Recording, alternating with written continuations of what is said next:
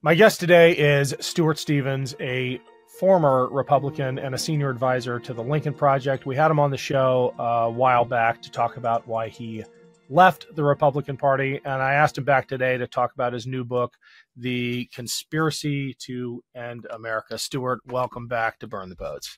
Thanks, man. Thanks for asking me. Your last book, It Was All a Lie. I've got it behind me somewhere. That one made me angry. This one terrified me. I'm guessing that was your goal, and I'd love for you to cover those 5 ingredients that fuel the autocratic movements. Then we'll dive into a couple of them. Thanks for doing this. The reason I wrote this book is that when you read a lot about how democracies fall into autocracy, and, it's not an obscure subject. People have written brilliant books on. And there seem to be 5 elements that always were present. And we talk about and write about and discuss, cover, report these 5 elements, but I don't think we do enough of their collective impact, both directly how they're connected and synergistically how they're connected. And just to go through it, the 5, in no particular order of importance, were support of a major party, which certainly, Republican Party is a autocratic movement now, what it is. You need financiers, and God knows they have that out the wazoo, the Peter Thiels of the world and everybody else. You need propagandists, which, you look at Fox News, and Fox News has sort of become the New York Times of the far right. There's like, they're like the establishment. You need shock troops, which we saw on January 6th. And you need, and I think this is probably the most important, actually, a legal system to justify it.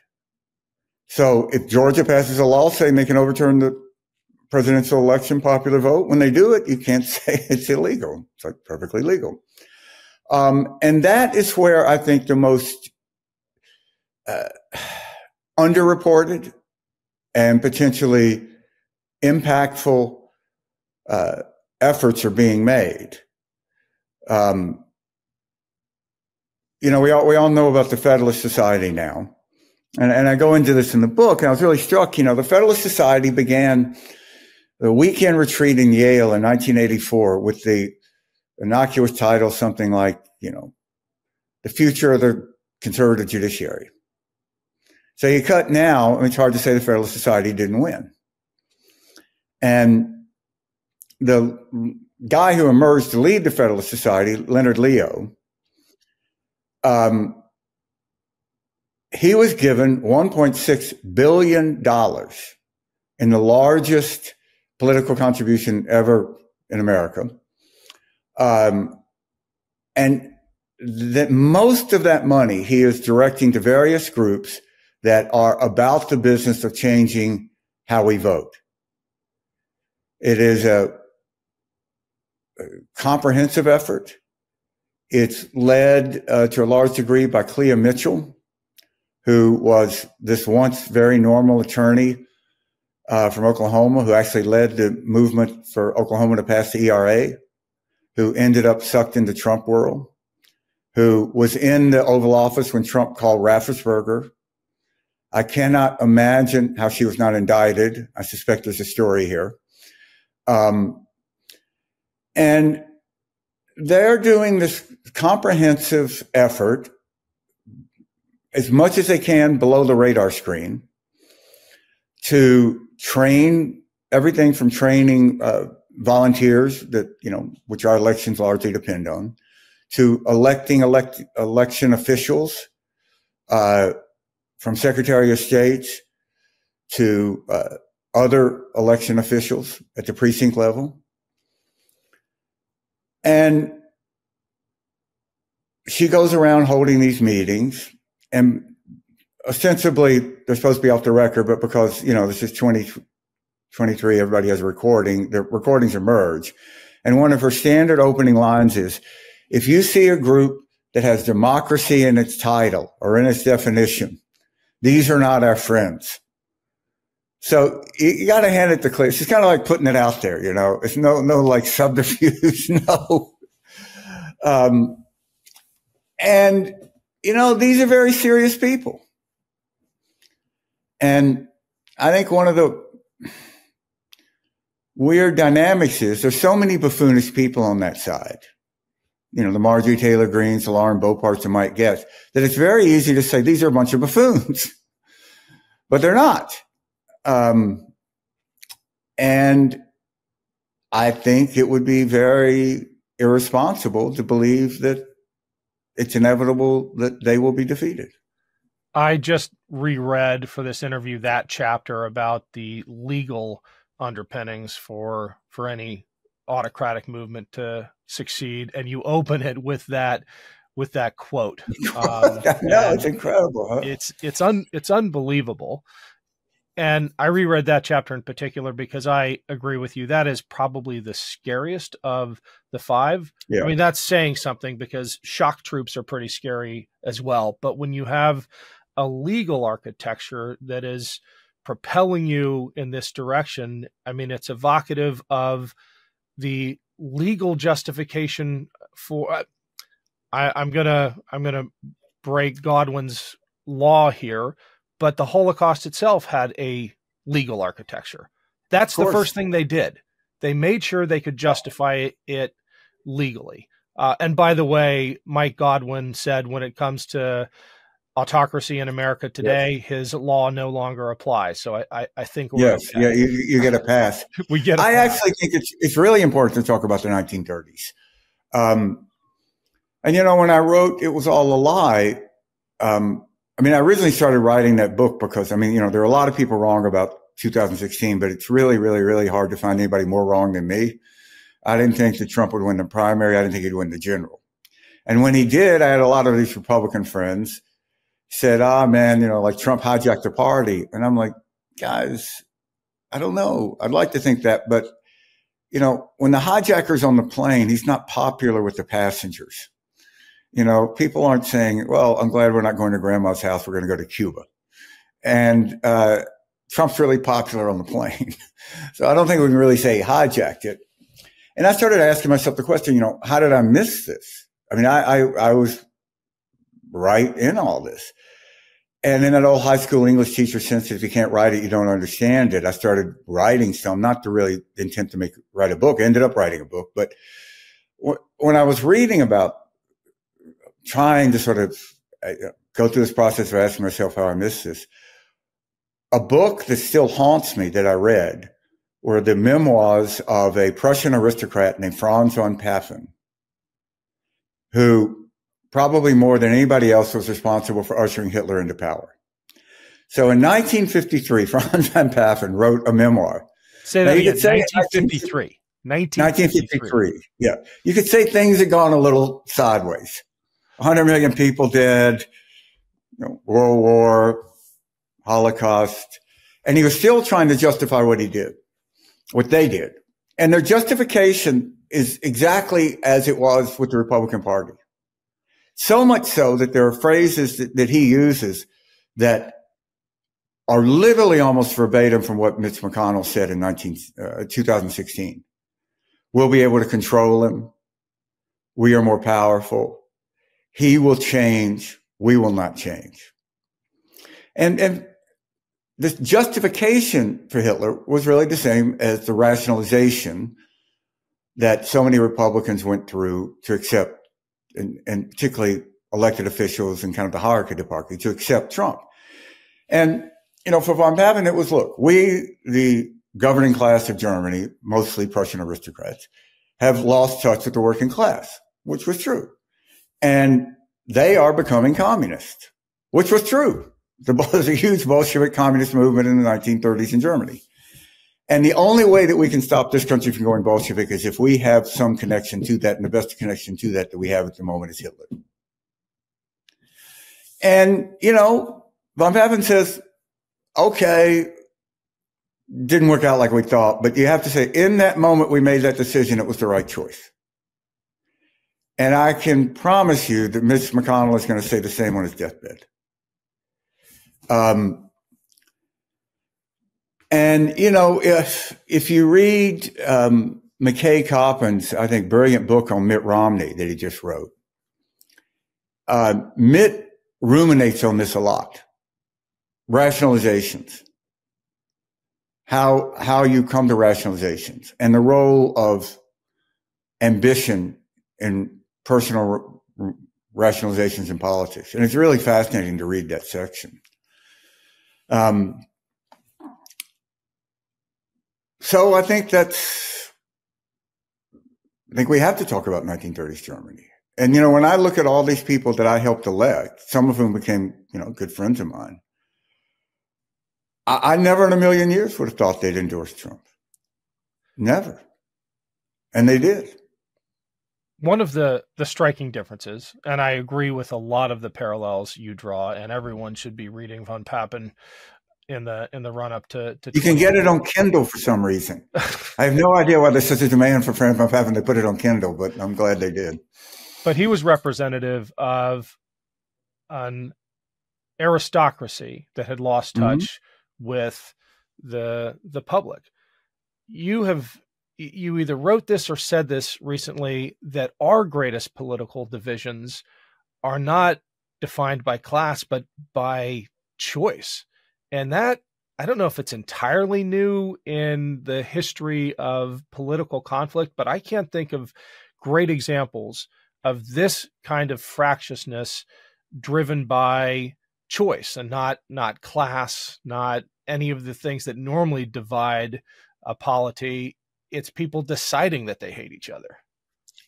Yeah, you know, one of the interesting analysis that have been done a lot about those who participated in January 6th and have been arrested, and there's a fascinating study that, I forget who did it, but a couple of academics did. I think they were at Hopkins, you know, and they have studied right-wing movements a lot, which, I mean, you've done a lot of brilliant work on that stuff yourself, looking at how the military has done this.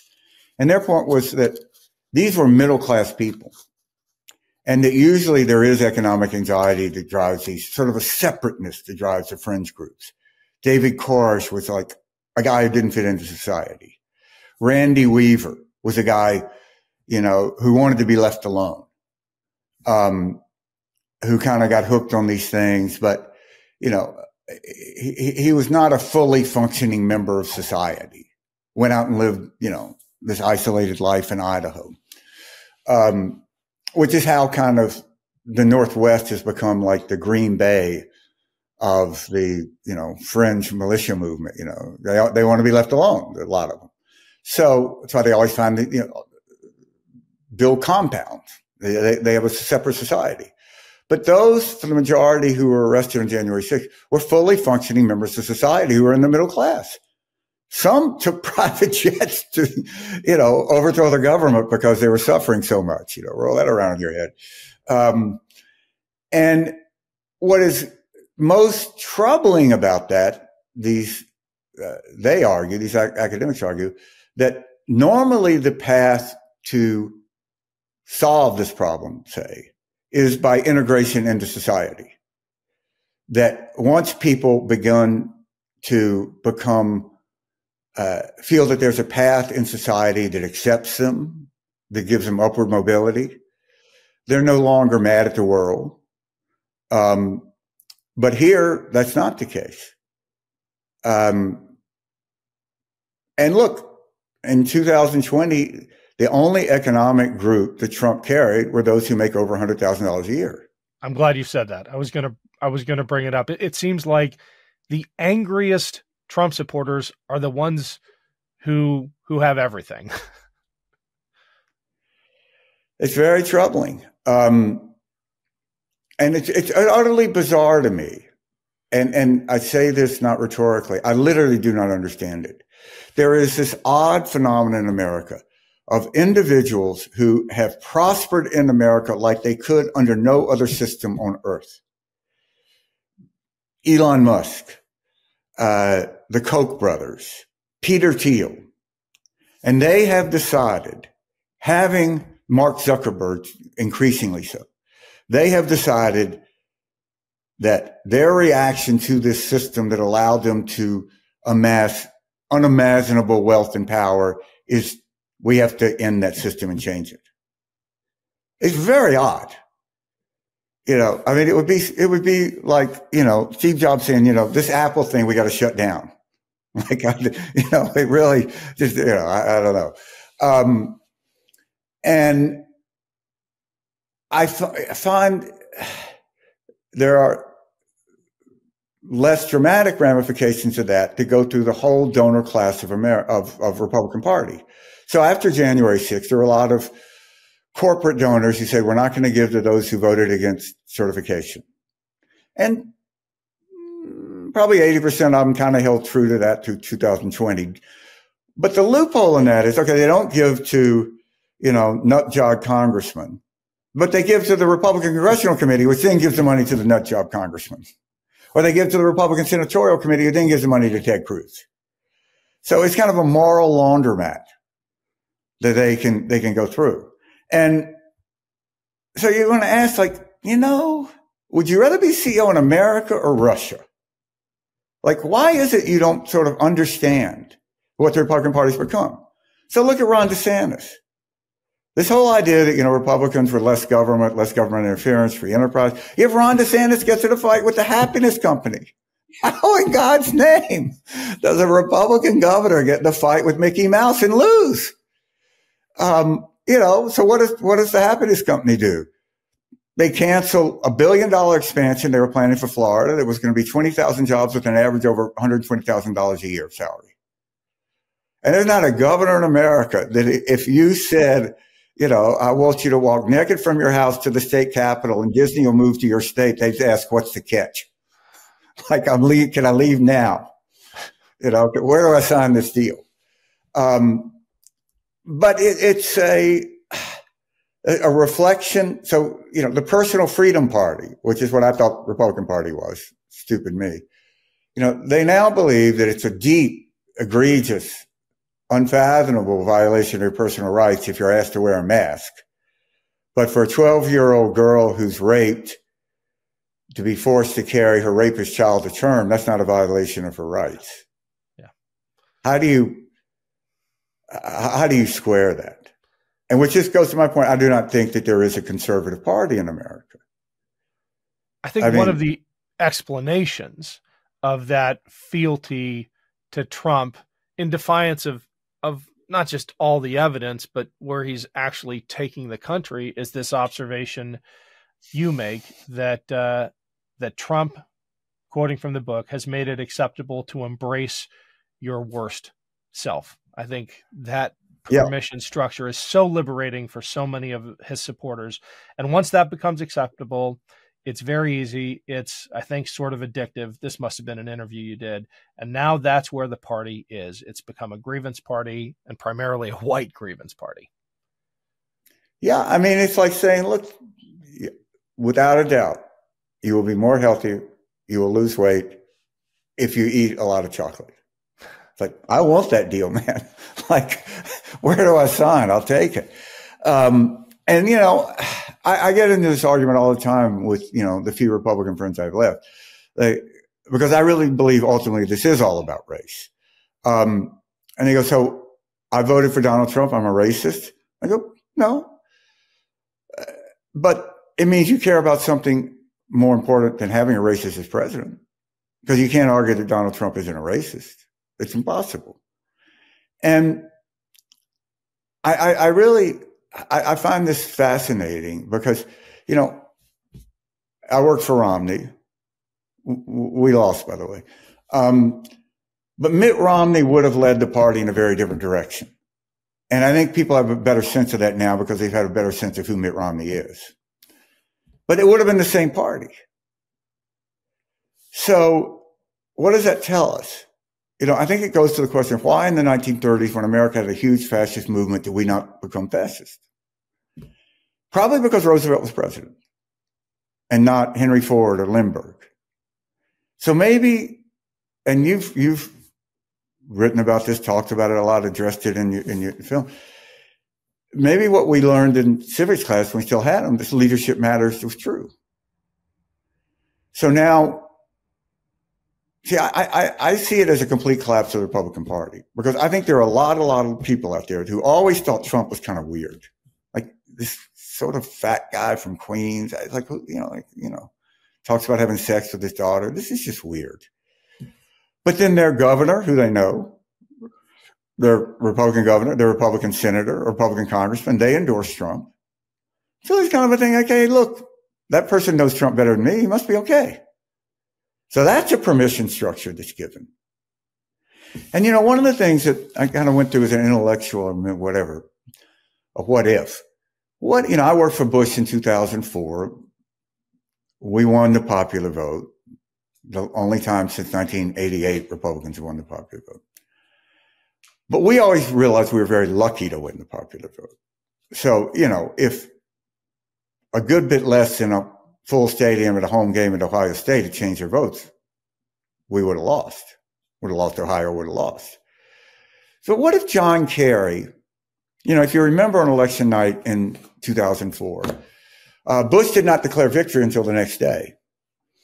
And we knew that we'd won, but it was still close enough that theoretically, if every provisional vote that was out there went against Bush, 100%, you could make a case that Kerry might win.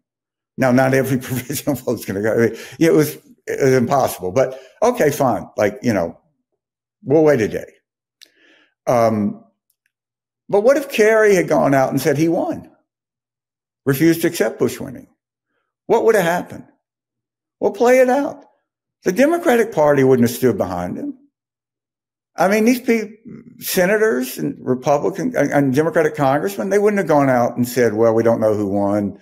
They would have been calling Kerry and saying, you out of your fucking mind. You're ruining the party. You're killing us. You got to concede. And all the media that had endorsed him, New York Times, Washington Post, they would have called for his head. We withdraw our endorsement. This is one of the more, devastating turns of American politics. This has ruined John Kerry's legacy. If there's any hope left for, that's not what happened in the Republican Party. That's not what happened with the media that endorsed Trump. They all stood behind Trump.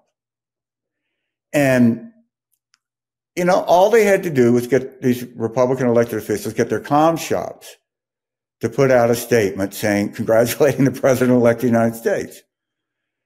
I mean, to defend democracy? I mean, what have you seen and what have you done to defend democracy? A hell of a lot more. What did people like my dad, fought 3 years in the South Pacific, 28 island landings, came home, never talked about it like hundreds of thousands of others. That's the legacy these Republicans inherited. And yet they can't even get their comm shop to say congratulations. And I find it appalling. I am extraordinarily judgmental about it. I think that they're cowards and failures. I think they're going to be recorded as such in history. And I don't care that I think 99% of them would be really good neighbors. They passed you on the road and you had a flat tire, they'd stop. These aren't bad people, but they failed this moment. Indeed. And you place that moral burden, it seems, entirely on this party, the Republican Party. Yeah. I'm wondering if there is something, though, about modern conservatism itself, if there is a sensibility within the movement that lends itself towards authoritarianism, towards excusing anti-democratic behavior. And I ask because America's Republican Party isn't the only conservative party that suffers from this. All around the world today, you have rightist movements, conservative movements that are reacting in much the same way. And I don't think we can ignore that pattern. Yeah, 100%. It's a fascinating question. I would say the answer in America is democracy became the enemy. because in a world that is changing as rapidly as America is, right? So 1956, Eisenhower gets 39% of the black vote. That drops to 7% in 64 with Goldwater when he opposed the Civil Rights Act. Now, you could have made a case that a lot of African Americans would drift back to the Republican Party because of shared values of patriotism, social conservatism, faith, entrepreneurship. It didn't happen. Trump got 8%. So that's 1 point every 56 years. I mean, do the math. It's going to take a while to get back to 39. And, you know, Ronald Reagan, 1980, wins a sweeping landslide with 55% of the white vote. John McCain, 2008, loses a not particularly close race with 59% of the white vote. And therein lies the story. If you believe that, what is democracy? Democracy are people voting. If you believe that then leads to your defeat, you become anti-democratic. If you're unwilling to change. And that was a great failure of the Republican Party when I was in it, but at least we admitted it was a failure to appeal to more non-white votes. And, you know, we're becoming a minority-majority country. In some cases, one way you could say we already are a minority-majority country. Those who are 16 years and under are non-white in America. You know, I'm betting on the odds they'll be non-white when they're 18. And Republicans know this. And that's why they're trying to curate the vote. So you change. So you look at Hungary, right? Okay, it's not about race per se in Hungary, though part of Viktor Orban's rise to power has been a fear of non-whites. It's about immigration, if not race. About immigration, which are non-whites. I mean, and Viktor Orban has said, forget the exact quote, but mixed races. We do not want a country of mixed races. He said this before he was invited to give the keynote address at the American Conservative at CPAC. You know, wrap your mind around that. But I think it is a like failure of democracy. And in a parliamentary system, as was the case in Germany, they're not winning with a majority. You know, they're coming to power with a minority. And this is one of the encouraging things about the recent Polish elections, that they were able to defeat this despite a lot of odds against them, a lot of state-owned media that was, you know, spreading a lot of lies. I think autocracy is driven by fear. Democracy is driven by hope. And I think that's a fundamental difference. If you read the Declaration of Independence, the Constitution, it is an aspirational document. It is a hopeful document. It's not an accurate description. You know, all men were not created equal. But it puts something that we should aspire to. And that was always, you know, the role of politics in America, to be successful. Usually the most optimistic candidate won. And it was true consistently. And with Trump, that really changed. And a major party adopted fear and hate as its platform. And yeah, finish the thought. No, and once you do that, it's very hard to unravel. And you know what I find so extraordinarily, I don't know what the word is, depressing or telling.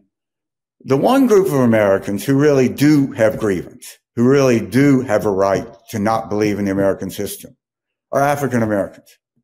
You know, they were enslaved, tortured, murdered, killed, raped, laws passed against them to stop them from participating in the American system, and yet they never gave up. They didn't seize the Capitol, they marched in Washington. So I respect that. I have no respect for these others. And, personally, I have zero desire to understand the guy in the Camp Auschwitz sweatshirt. I don't care. I don't need to read another piece about Trump voters and diners. I don't care.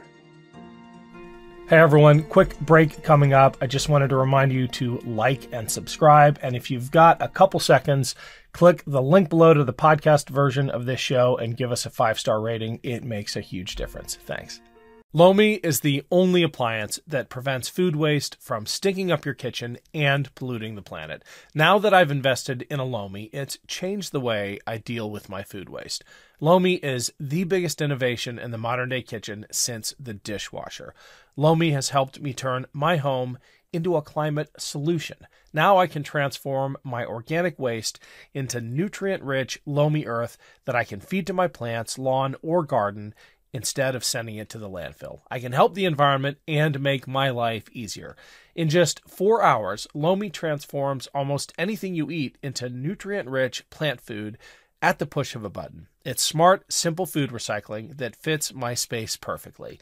Cut the chore of doing the trash in half and eliminate bugs and odors in your kitchen. And here's a bonus. You get to feed your lawn and garden with an all-natural fertilizer that you just created out of your food scraps.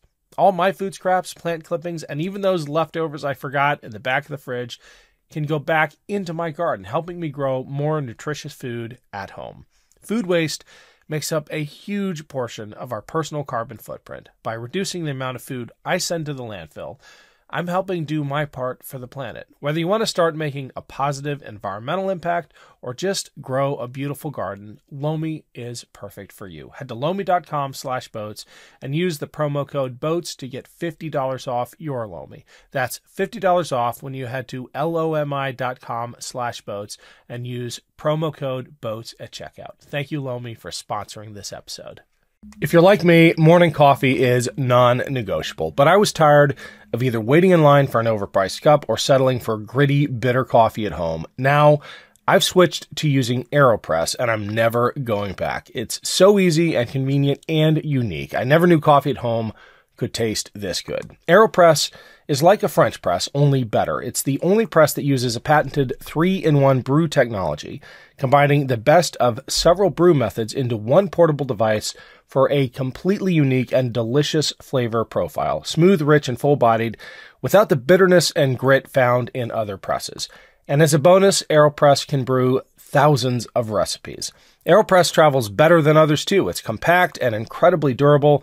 That means you'll never have to endure terrible coffee at the hotel, on the job, or on an adventure again. It brews and cleans in less than 2 minutes. Just add medium-fine coffee grounds, pour in hot water, stir for 5 seconds, brew for 30 seconds, then press into your favorite mug and enjoy.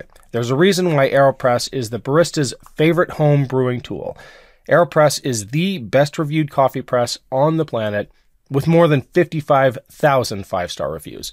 Thoughtful, proven, and under $50, AeroPress is the perfect gift or stocking stuffer for every coffee lover in your life this holiday season. Don't settle for less than the best. They'll love it. AeroPress is shockingly affordable, less than $50, and we've got an incredible offer for our audience.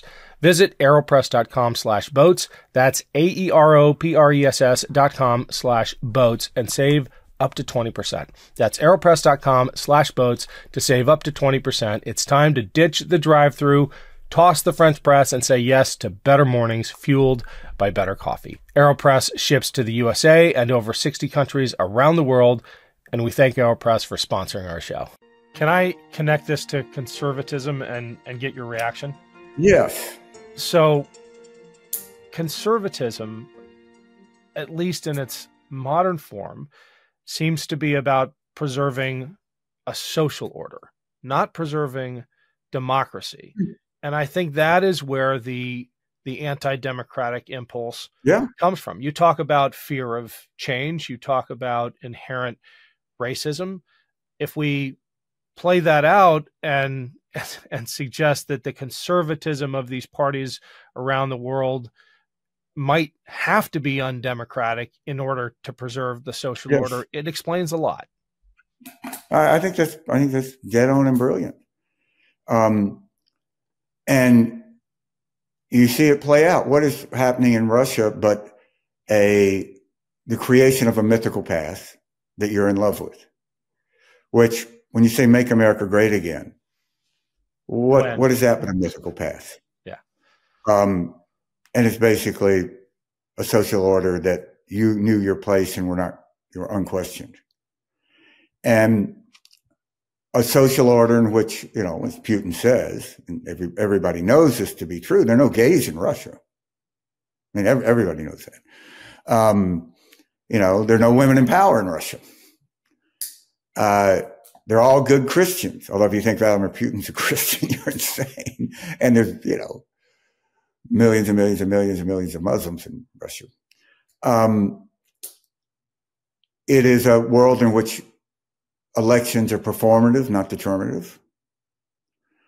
And I think it's very true. And that's not a theory of government. What is it? I don't even know what you would call that instinct, but it's not a governing philosophy. I mean, say what you will about Elizabeth Warren, right? You can talk to her. She has a theory of government.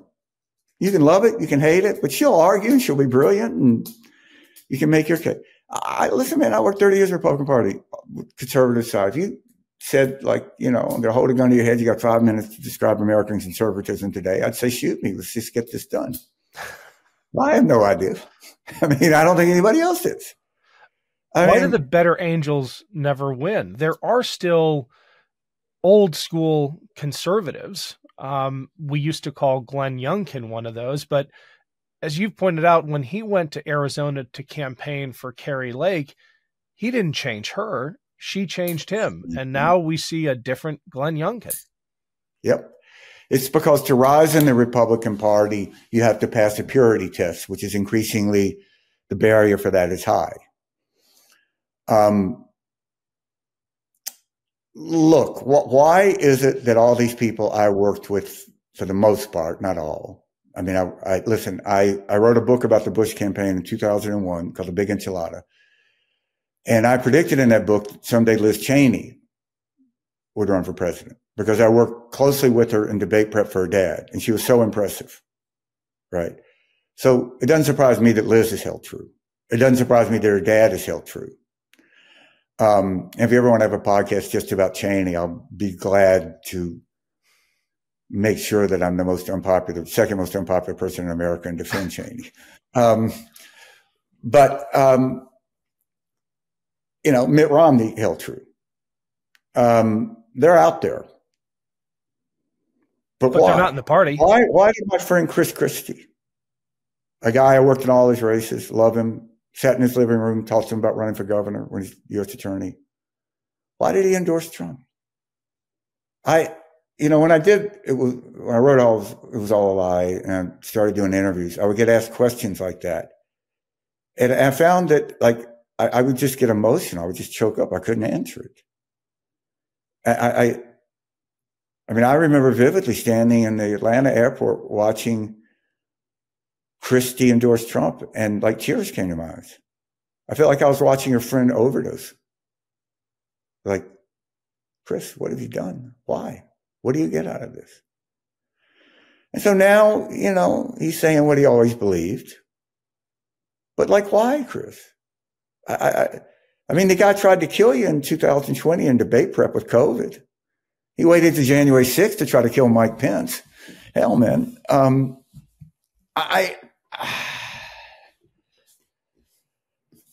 Romney, again, in this McKay Coppins book, he ruminates a lot on this, and asks himself, when are there moments when he thought ambition drove him to do something he really didn't believe? This is why I ended up writing a book about the Republican Party called It Was All a Lie. Because if you really believe this stuff, you don't change. Those aren't values, they're marketing slogans. If you say character counts and then you support Trump, it's remember there used to be this slogan, Chevrolet's the heartbeat of America. Well, you didn't really believe you should take your car to a cardiologist. And that's how the Republican Party viewed these values. We call it values. I mean, some of us believed in it. You know, there's a little group of us. I mean, we literally used to sit in the same room. Me, Nicole Wallace, Matthew Dowd, the late, great writer Michael Gerson, who wrote so many beautiful speeches and then became an op-ed. Pete Wayner, who writes Atlantic now.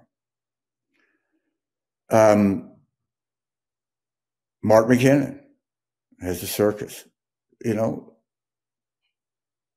I mean, we believe this stuff, you know, and it wasn't like we thought we were perfect, but we aspired to be something bigger and better than we were. And we look at Trump and it's like, we were wrong. I mean, this is where the party is. Is there any hope of recovering it? I feel like you're conflicted. Oh, you want hope? Is that what you're looking at? Well, I hear two things from you. Gotta get reasonable here, Ken. You gotta get out of this crazy. You know, next you're going to say you want to be drafted in the NFL here, dude. You know, look. On one hand, you say that you have to stop imagining that there is a possibility for the Republican Party to become normal again. On the other hand, and I think this is, you know, the optimist in you, you say that there is hope if it suffers crushing defeat after crushing defeat. I like that. Then just maybe it will begin to change, reading from the book, and return to some semblance of a normal center-right party. Is that just you coming up with a way to end your book? Because I just, well, what happens now? Here's what I think. I think that I think there are millions and millions and millions of Americans who would like to identify with the sane center-right party. Yeah. And there isn't one in America now. The only vehicle for there to emerge one is the Republican Party to change. You're not going to start a third party that's going to be successful in America. And the only way the Republican Party, I mean, this is my logic, the only way the Republican Party is going to change is by defeat. So you could have said there's some principle, some moment that the Republican Party will come to its senses. But to me, so you take January 5th, Mitch McConnell wakes up, he's majority leader, wakes up on January 5th, 2021, wakes up January 6th, he's minority leader, and he and his colleagues are running for their life. So in life, as humans, if somebody organizes a mob that then comes into your office and tries to kill you and you still support that person, do we really think there's some principle they're going to come across where they're going to, I don't know, man, this stuff about like the law of the sea treaty, that's too much, you know? I've had it. I'm out of here. No, if you're willing to support the guy who tried to kill you, you're going to support him to the last dog dies, as Bill Clinton would say. And that's just the reality. I mean, I don't think we've seen anything like it in American politics. Now, I do think that there is a sort of fascinating moment in the Democratic Party where, you know, there was a time when the Democratic Party, to a large degree, was the party of strength in foreign policy. You know, Nixon accused Kennedy of having a secret plan to invade Cuba. I mean, he ran, turned out he's right. Nixon, in many ways, ran to the left on foreign policy of Kennedy. Kennedy ran on a missile gap. And in the Vietnam War, for the most part, that changed. And the Republican Party became the party that was defined by Ronald Reagan standing in front of the Berlin Wall saying, Mr. Gorbachev, tear down this wall. So who's the anti-Russia party now? Democratic Party. You know? Now, Donald Trump would stand in front of that and say, tear down this wall so we can join you.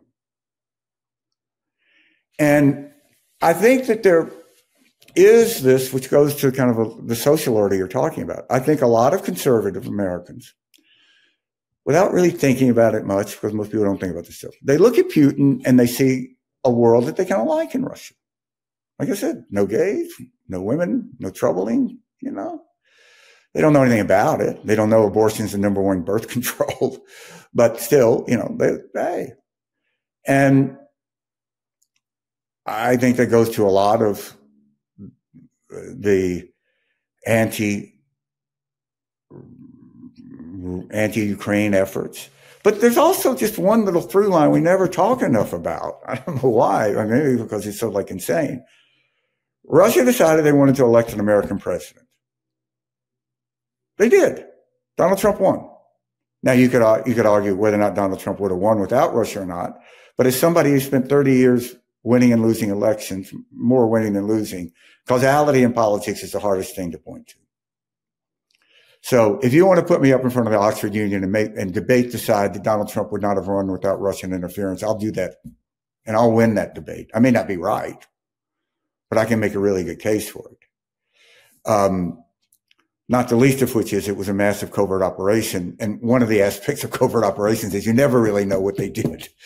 So they got elected president. So what did they get? Turns out they got a lot.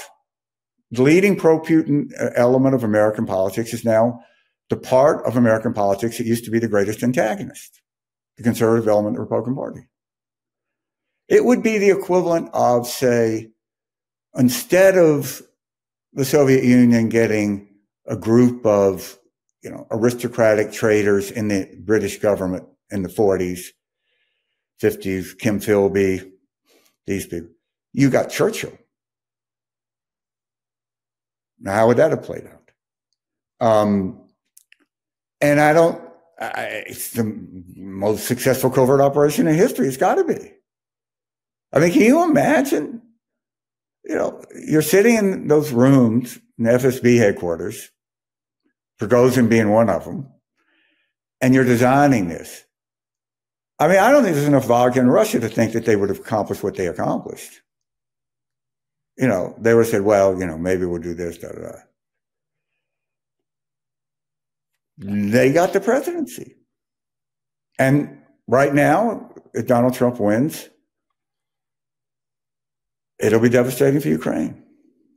Devastating. Well, for all of Europe, eventually. For all of Europe, for Western society. If you want to drive from Paris to Warsaw, you better do it now. Because in 5 years, if Ukraine loses, you're not going to be able to.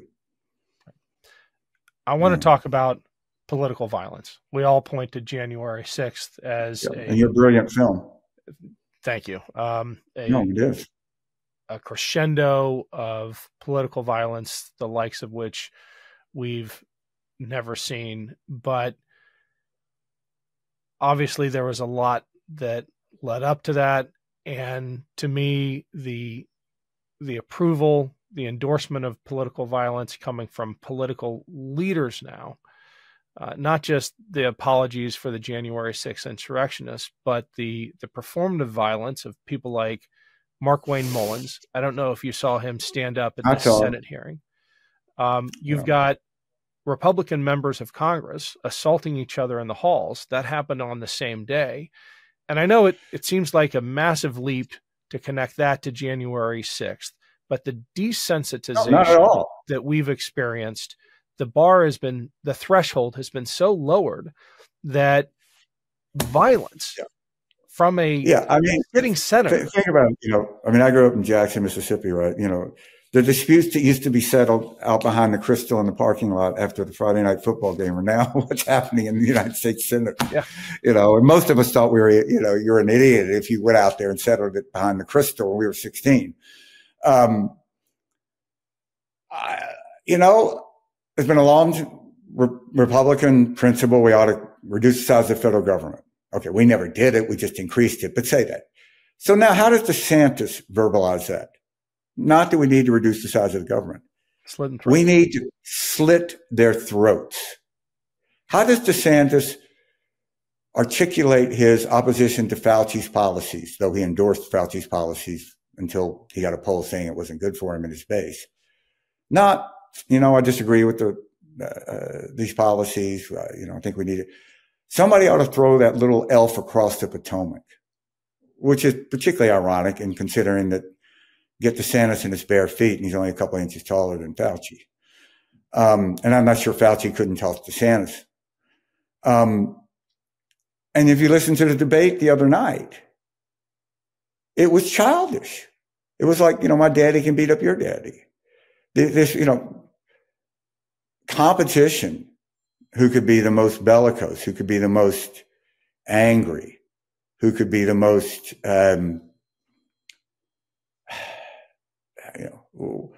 what country, I swear to God, the next debate, I promise you, at least Ramaswamy is going to be talking about invading Canada.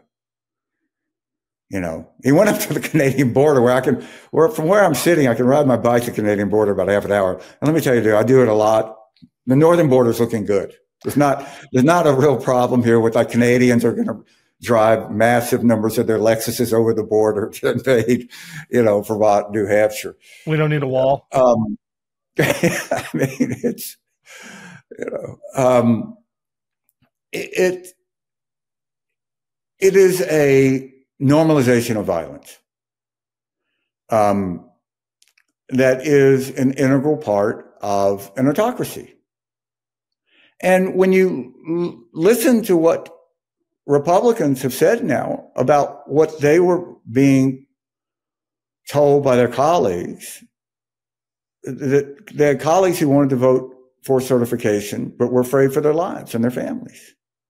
Mitt talks about this. And I mean, Mitt's a guy who's spending $5,000 a day in security. And, most people can't afford to do that. I know when Liz Cheney was running for re-election, her campaign, her ability to move around in that state was greatly hindered by a realistic assessment of threats. And that's not a democracy.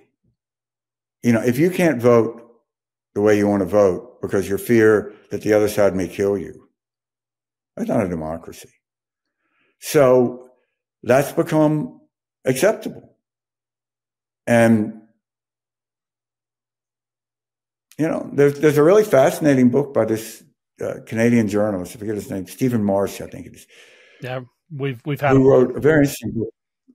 Pardon? We've had him on the show. Yeah, right.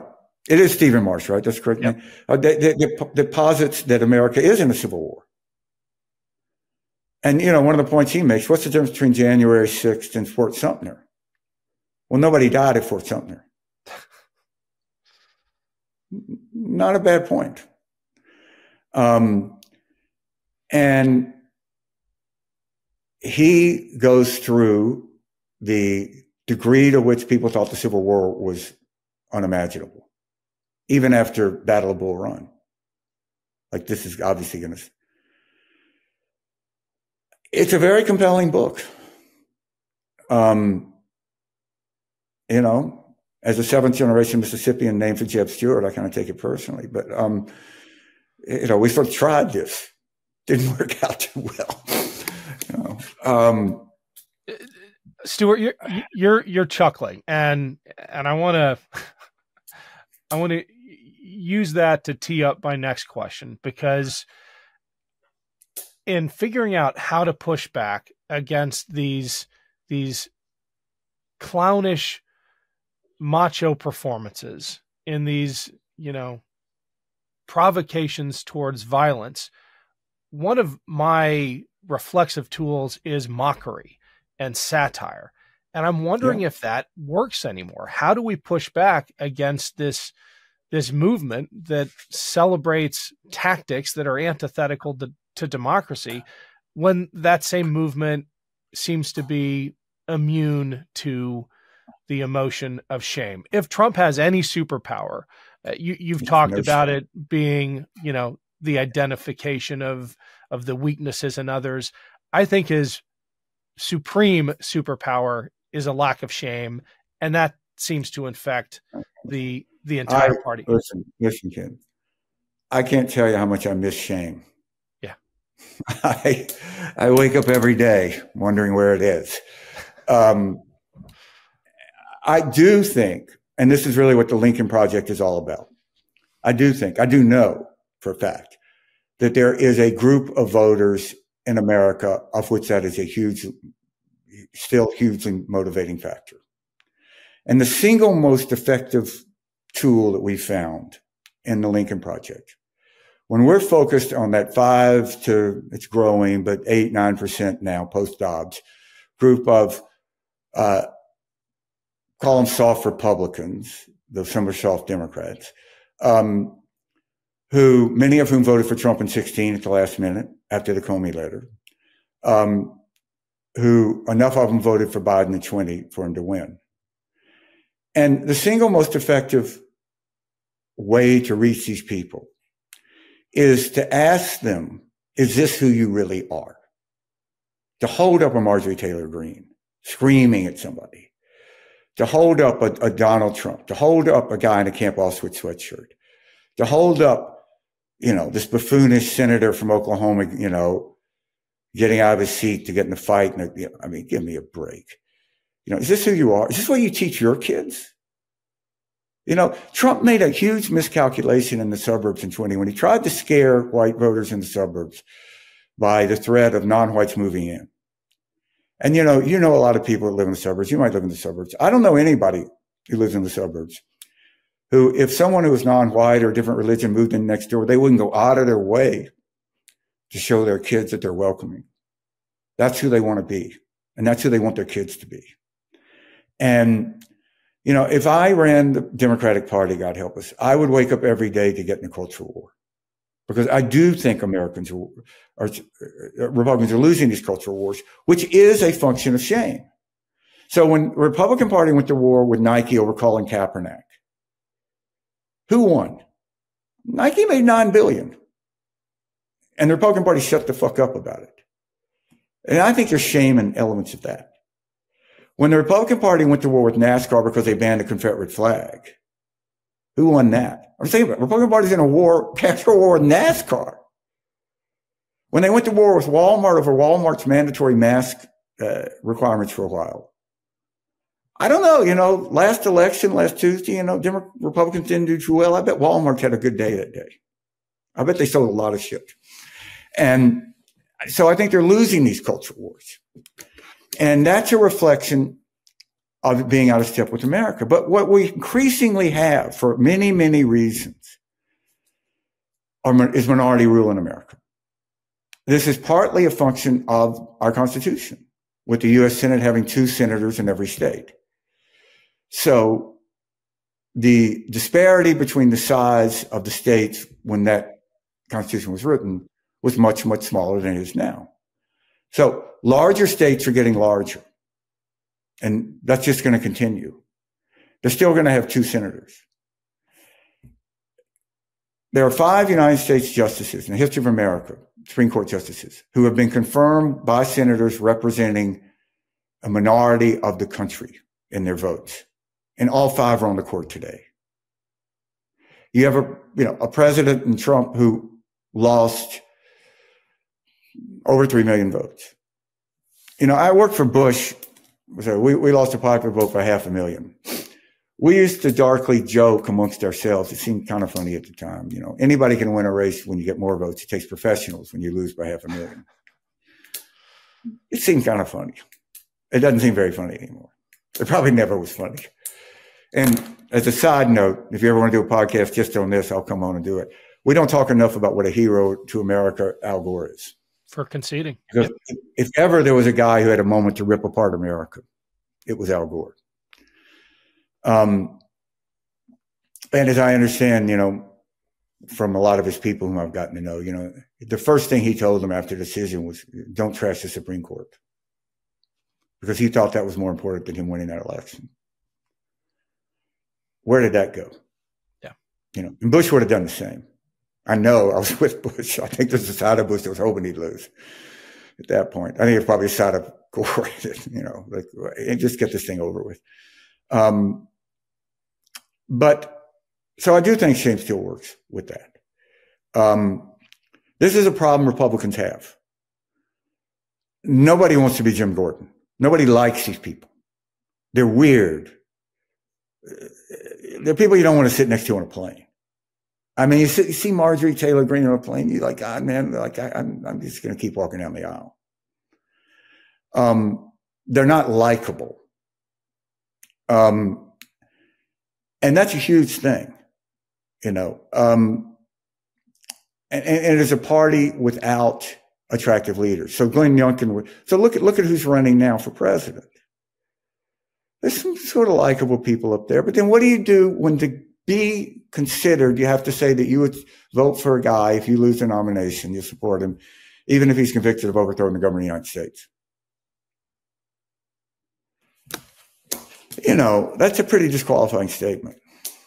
And you take like Nikki Haley. I wrote an article for the New York Times about this, you know, before she announced. If Nikki Haley had stayed who Nikki Haley was, she would really have standing to say what she's saying now, as would Chris Christie. But she didn't. You know, she won't say that Donald Trump was a disaster. And so this is why Trump's winning. You know, I mean, think about it. You're in a race. What greater gift could you be given against your opponent than him to be convicted of a felony to overthrow the United States government? And yet you won't campaign against him saying that. Well, dude, you're going to lose. Yeah. I mean, I'm telling you. And that's the truth, that the Republican Party is where Donald Trump is. Well, I hope you're right that there still are those in the middle for whom shame can be a motivator. You're also right that some of the structures are fundamentally democratic. It's the only way we can get a Senator Mark Wayne Mullins, who, by the way, after that shameful display in that Senate hearing, went back to Oklahoma, and I am sure high-fived all his buddies. He's on camera saying that that's the only thing he could have done to be a man. And he gets away with it. Yeah, you know, but if there are enough, yeah, go ahead. Yeah, my feeling about those guys when they do stuff like that,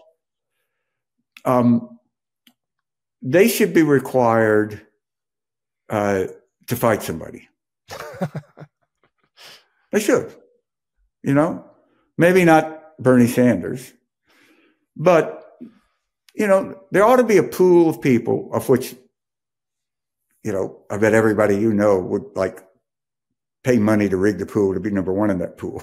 You know, that if you're going to go out and say this stuff, you know, it's like Elon Musk. He's going to challenge Zuckerberg. You know, there ought to be, you know, if you say that stuff, you really should. Okay, there should be a fight. Yeah, especially when you're challenging a Teamster. That was my favorite part of the whole exchange. I think we all know how that would have gone down. Yeah, I'm kind of betting. Yeah, you know, yeah, it's you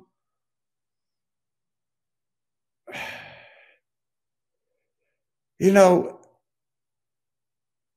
as a parent, would you teach your kid to do that? Yeah. You know, you're going to call out your teacher. You know, and that's the weird thing about Trumpism.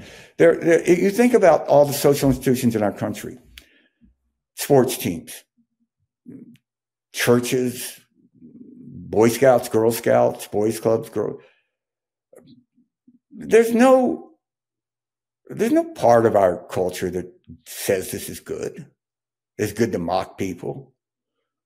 You know, you get suspended for school when you get in fights. It should be. You know, I mean, and yet somehow that's acceptable. I don't get it. I don't get where the disconnect is. Yeah. Stuart, I want to end with an observation that you've made on many occasions that I think is the most important thing to remind ourselves of going into 2024, which is that autocrats find a way of using our freedoms, our liberties, to kill democracy. Your thoughts on that, and then I'll let you go. Yeah, no, I mean, it's absolutely true. They use freedom of the press to kill freedom of the press. They use the ballot box to take away the vote. And it's true in the court system. You know, there was this case, there is this nutty theory that, you know, state legislatures should have the right to overturn any vote, not just presidential vote. As the original electors, this extension of the electors, we're not going to elect presidents by popular vote. We're going to elect electors. We're going to have smart, white, you know, rich people go and decide who's going to be president. So there was a test case in front of the Supreme Court recently, and it went down 6-3. And there was a lot of sort of celebration about this. This lost. But it's like, guys, I don't know. 3 people in the Supreme Court think that that's the law. You're a lot further ahead than you were in 1984 when you had this little cozy symposium at Yale on where the future of the conservative judiciary is. They didn't have 3 people on the Supreme Court to support that. So I don't think that we can count on the judiciary alone to defend us. I am 100% convinced that if Mike Pence thought that he could have gotten away with it, he would not have done what he did. I mean, so what does that mean? What is the main extension we have to exercise those freedoms is to vote.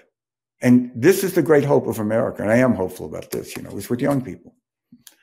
You know, when I was coming up in politics, there's one truism was that young people don't vote in large numbers, and they are now. And Biden's best group, the oldest guy ever elected president in 2020, was under 30 voters. And, you know, you look at Arizona, Carrie Lake did lose. She lost by like 17,000 votes. Why? Go look at the precincts around the colleges and universities. She was getting beat 85-15 in large numbers. If that had been 60, she would have won. So I think that is very hopeful. And immigrants. America has a history of being saved by our immigrants.